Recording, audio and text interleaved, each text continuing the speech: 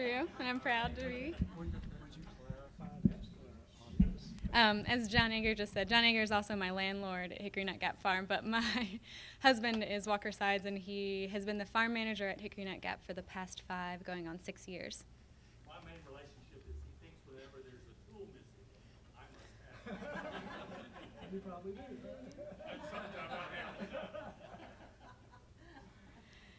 Okay. So thank you so much for having me here today. I'm really honored to be included in this powerful group of speakers and movers and shakers in our community. So thank you for having me. As Ian said, my name is Cameron Farlow, and I am the Land Access Coordinator for a newly developed program called WNC Farmlink. And my job today is to frame the issues around land access for young and beginning farmers in Western North Carolina, and kind of give you a glimpse into what it's like for those people who have a passion to be a part of the local food system but are having a lot of trouble getting started. And throughout the presentation I'll be referring to young farmers, but I'm not using that to refer to people of a certain age, not just teenagers or people in their 20s, but people who are new to farming rather. So you can be young and sort of green at what you're doing. So just to clarify. So we all know that making a living farming is tough. It's the 4th most dangerous job. You're completely dependent on the weather. Your products are highly perishable, and you don't get days off, unless you're really lucky. And farming, so it's already an inherently risky business, but with soaring costs for gas and supplies, falling prices for farm products, and the growing dominance of large farm enterprises, as John Swan was touching on, owning and operating a family farm is getting more and more difficult. We know that farmers are aging.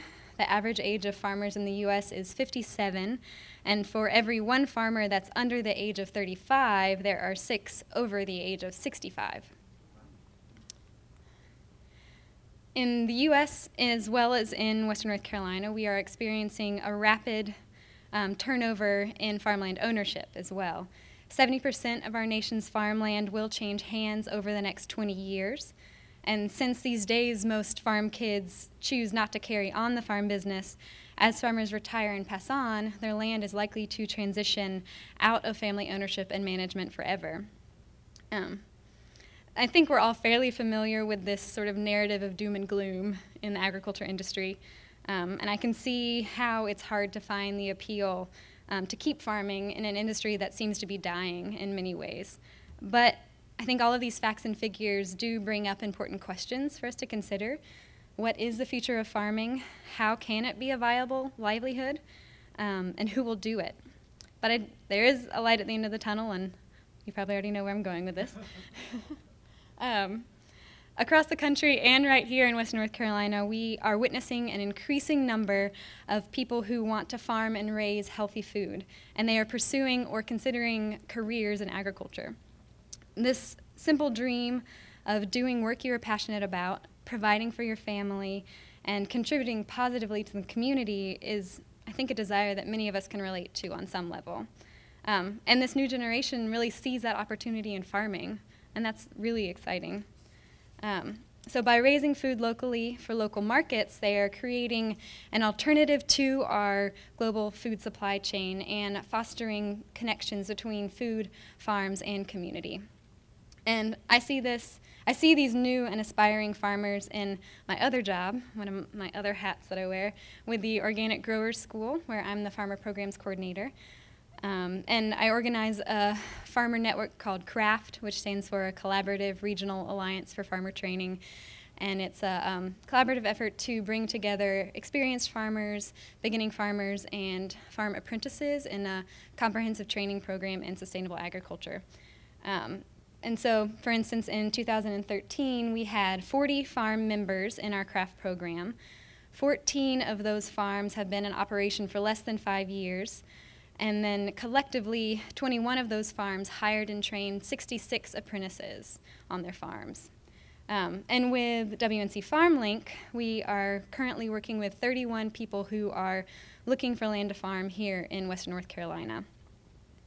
So there's a supply of farmers. We just have to figure out how to make their ability to farm a little bit easier.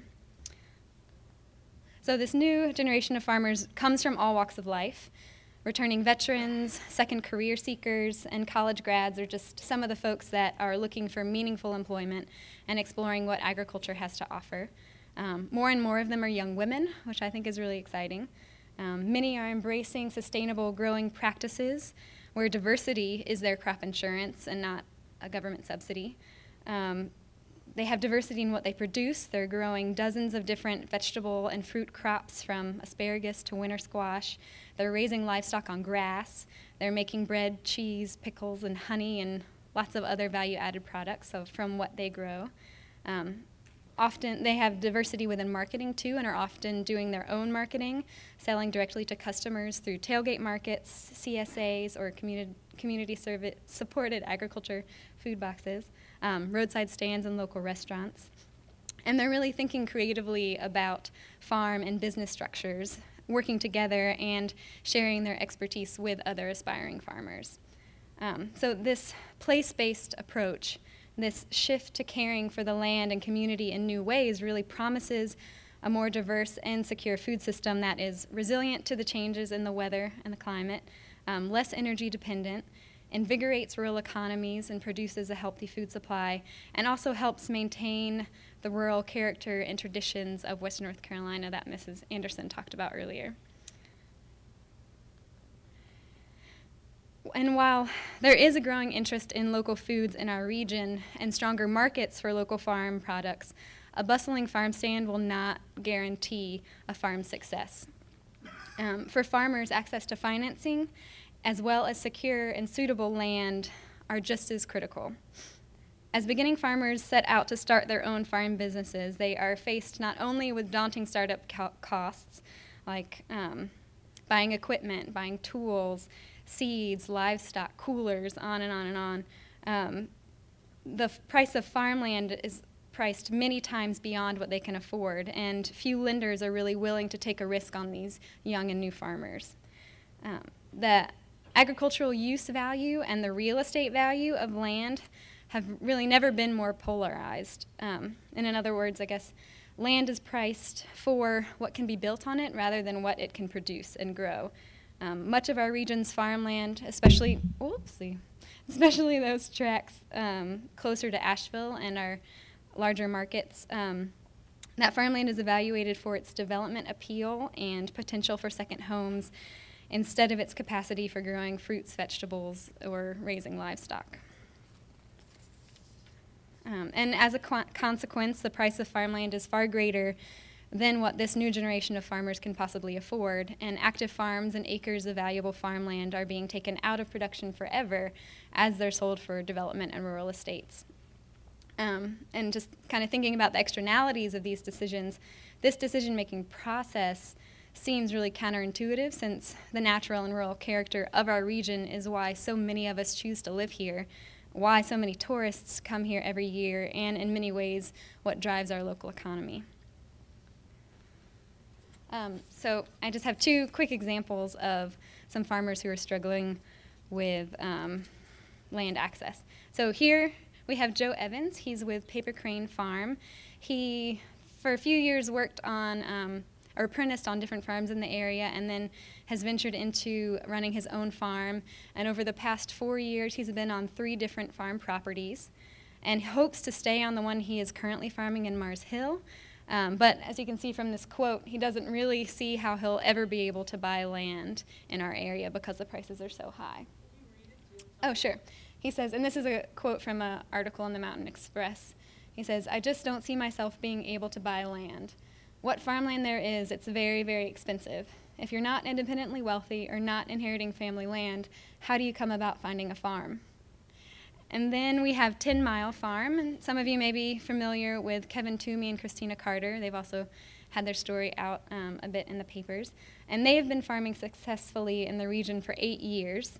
But just this past season, they lost their leases on the 2 tracts of land in Candler where they were farming, and currently have nowhere to grow this year because they haven't been able to find any land that they can afford.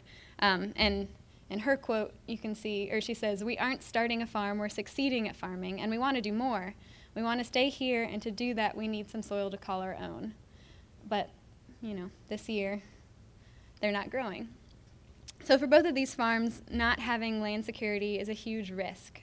Losing your land can be a huge setback for vegetable growers and livestock growers who really need years to build soil fertility, improve pasture, and add infrastructure.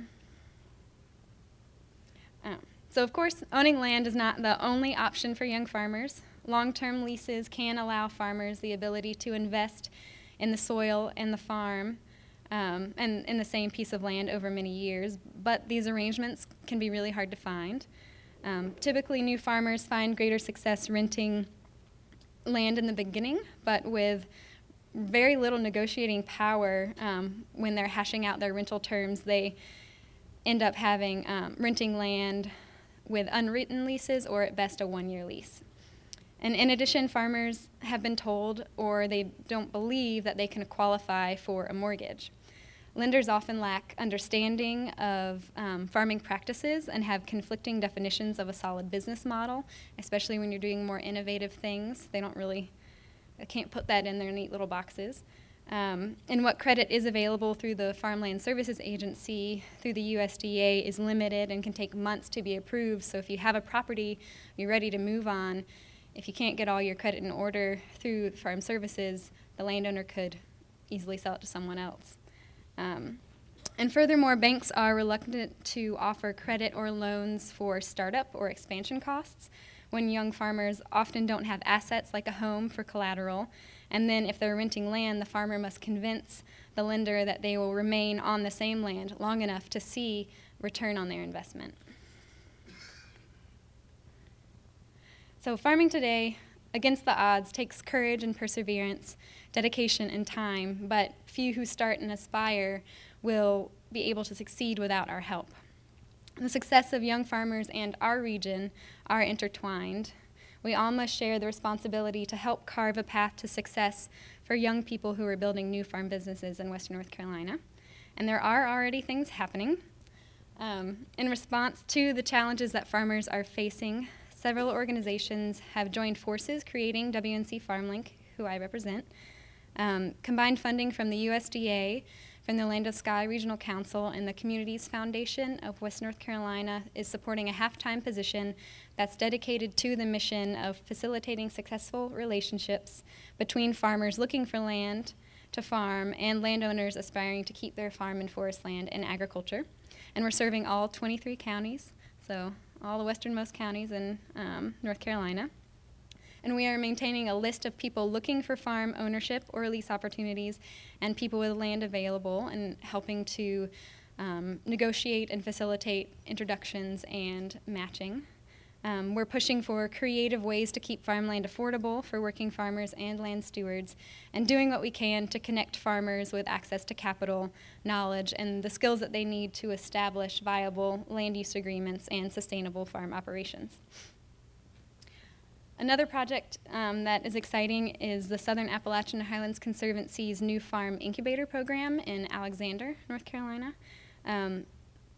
This farmland was donated to the Conservancy, and they will be hosting a small-scale incubator to provide beginning farmers with temporary access to land, equipment, and infrastructure at reduced rates, and help train them for successful farm management and ownership. And it's the first of its kind in our region. In our part of Western North Carolina. There is one up around Boone called FIG. But it'll take more to grow successful young farmers in Western North Carolina, and we can work together to solve a lot of these problems. Of course, we need some of you to be farmers yourselves and be willing to think creatively about how land use and farm business models can work. If you own farmland or have influence in how land is used, we need some of you to sell or rent your land to a young or beginning farmer and be open to allowing those farmers to stay long-term and build equity in the farm.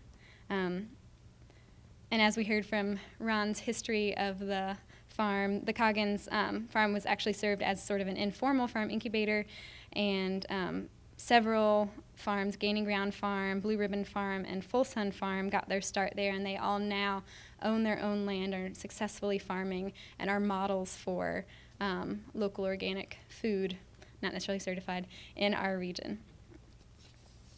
But if you don't own land, but you belong to a church or an office building or a school campus that owns land that could be used for local food production, we need you to raise the possibility and the conversation of making it available for people who want to farm.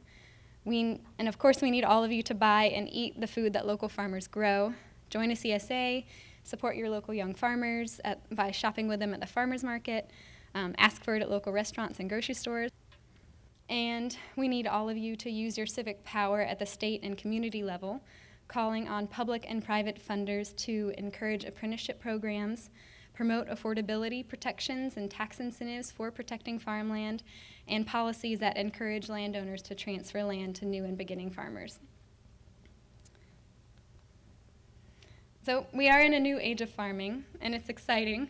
I hope that you'll see agriculture in Western North Carolina with new eyes, seeing the innovative ways that young farmers are creating new pathways for farming and adding incalculable value to our community.